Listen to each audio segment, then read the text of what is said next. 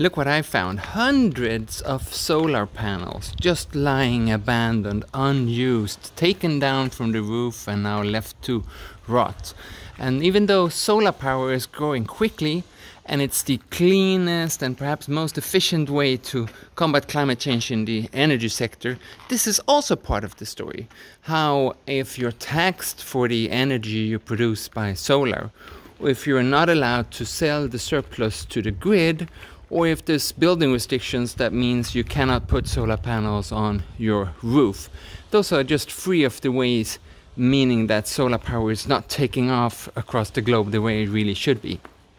So my climate love this time goes to those who make sure that solar panels are not left like this, but that the real solar economy is taking off and making sure that we replace fossil fuels with renewable solar power.